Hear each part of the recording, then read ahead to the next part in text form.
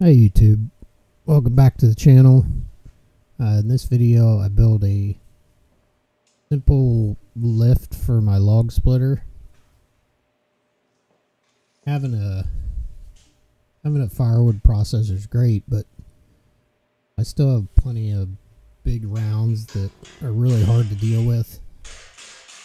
Normally I would try to put them on the splitter with the grapple or something like that, and it was always a task.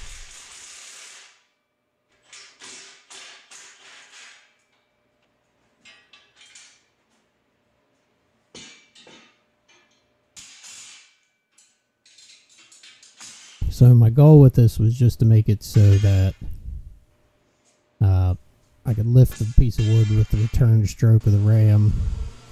There's a bunch of videos. Look around on YouTube. There's a bunch of videos of people build them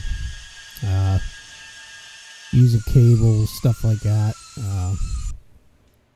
Mine is going to lift from the butt end of the splitter, not from the side. So it's pretty simple design, and I just kind of winged it as I went.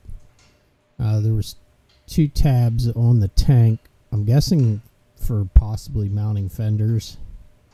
I used that to mount my first bracket. My bracket towards the inside, there was these 2 bolts that went to the tongue. I just had to flip them around so that I could bolt a piece of C-channel to that to mount my bearings.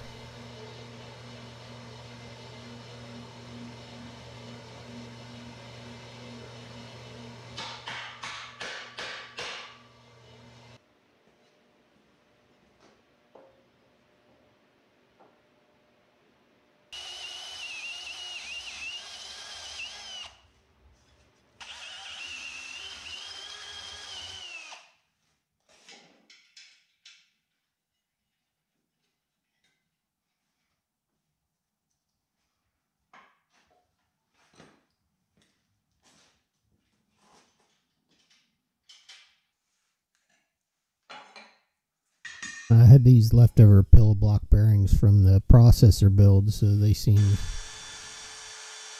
probably overkill, but it would work out good for having a place for the table to rotate.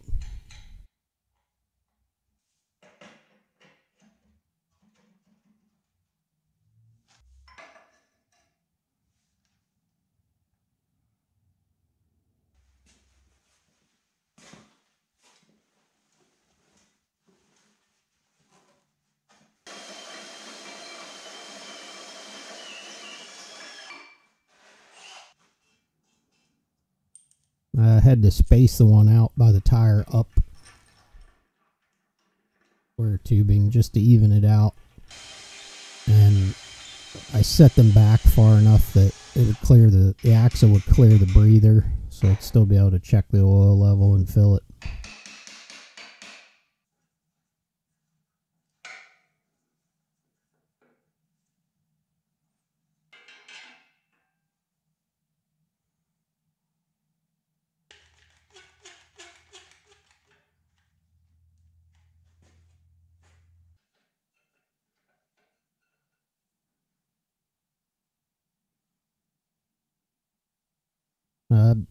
Here I'm going to have to fill the gap in between the table and the beam.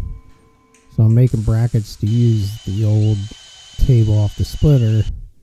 And if I needed to put this all back to the way it was, I fairly easily can. So that's why I'm just bolting it on instead of welding everything together with that.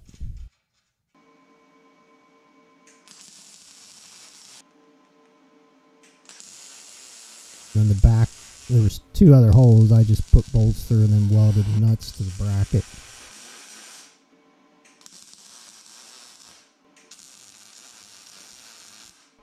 This is the piece to fill in that gap between the table and the beam.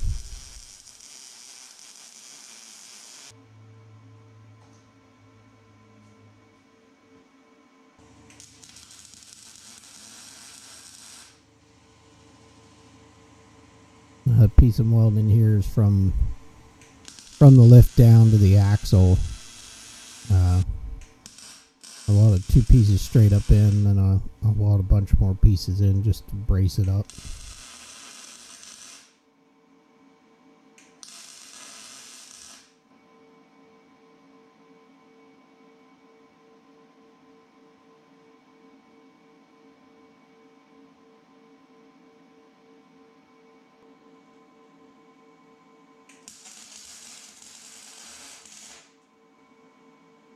This is the start of the foot part of it. Some forethought, I would have made that piece go all the way across, but like I said, I just kind of started winging it, cutting stuff and welding it in.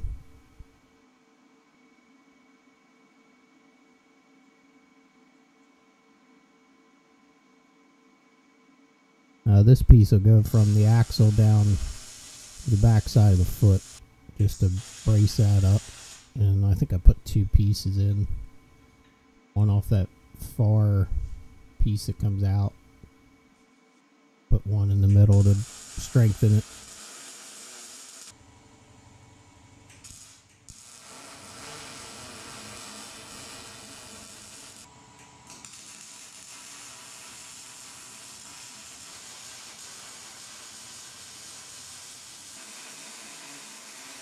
It's definitely leery about welding with the engine there and the gas tank.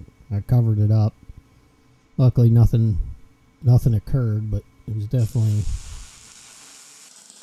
a little scary to have gas that close to welding. I mainly just tacked everything and then I take it off later on to weld it completely.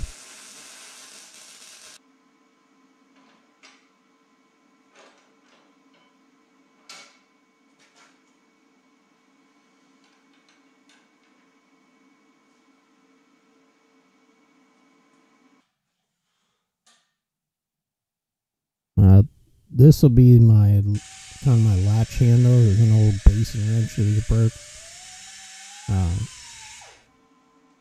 Basically, this will be so that I can lock the table in the up position, so that it's not going back down when you do the split.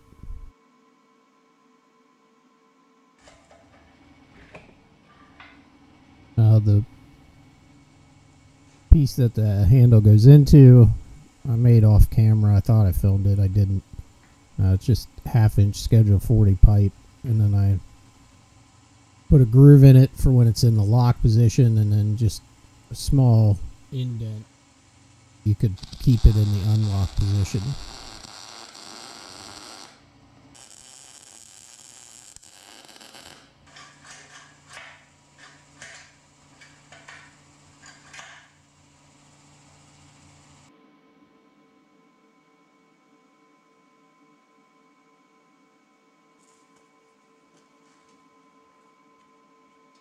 Here I'm just welding in the stop for when the table is in the lock position, so it has something to catch on.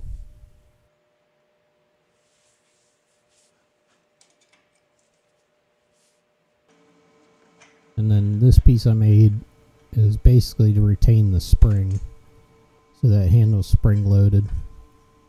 Make it a little easier to operate.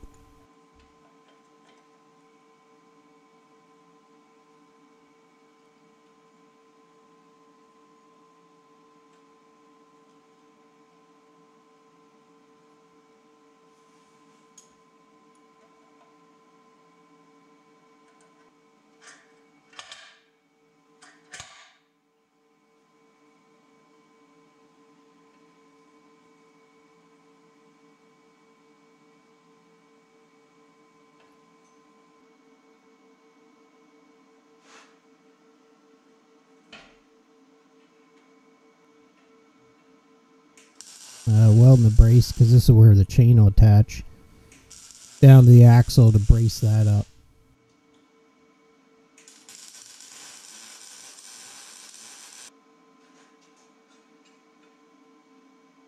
And then for the piece that'll pull the chain, I just use some angle iron.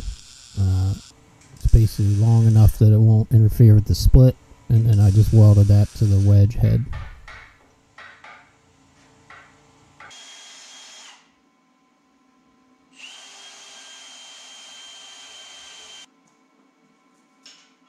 So the end of the chain at that is just a hook, so that way I can unhook it, and then it'll be attached at the other end and it'll just stay on the table.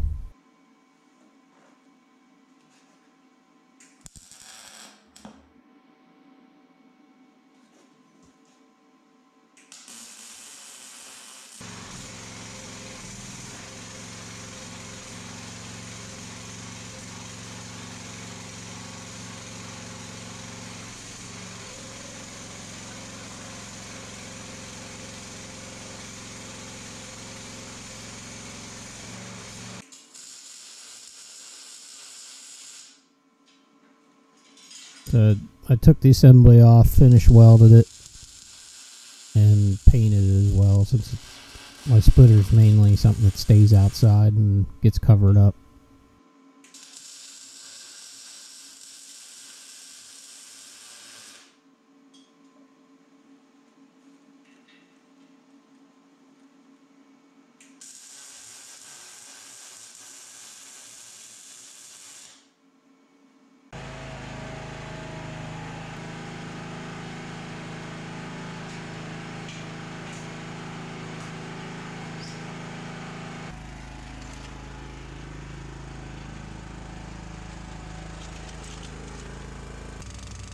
These were a bunch of logs from,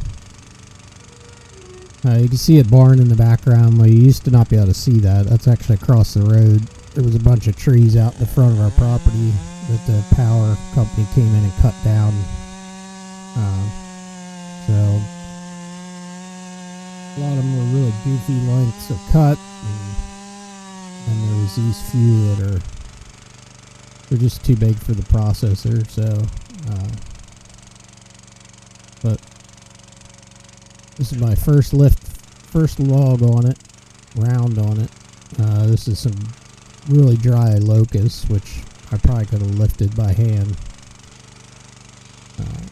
This locust gets this dry, it's pretty light.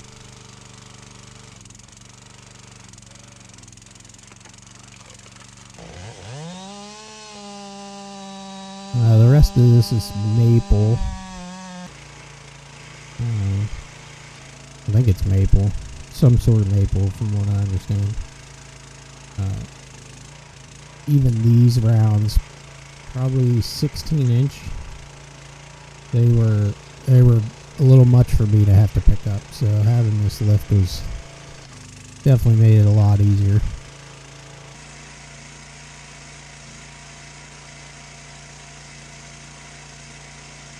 And this one, I'm not even sure how big the round is, but even with that rot, a little bit of rot in the middle, this thing was incredibly heavy.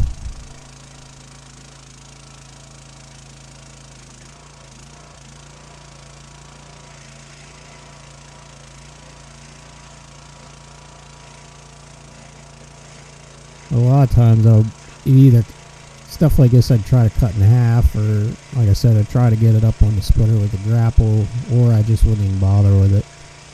And at least with this lift I can bother with it, because you get a lot of wood out of pieces this big, so it is nice to be able to handle them somewhat easily. It's still a lot of work, but long-term goal, I want to build a vertical splitter. Pretty much build something like the Easton made Axis. I think that'll be something that'll make splitting almost as easy as the processor makes cutting pole wood. So that'll be a long-term goal. Still got to recover from building the processor to begin with. So hope you enjoyed it. Hope it gives you some ideas. Please consider subscribing, help me build the channel, and we'll see you next time.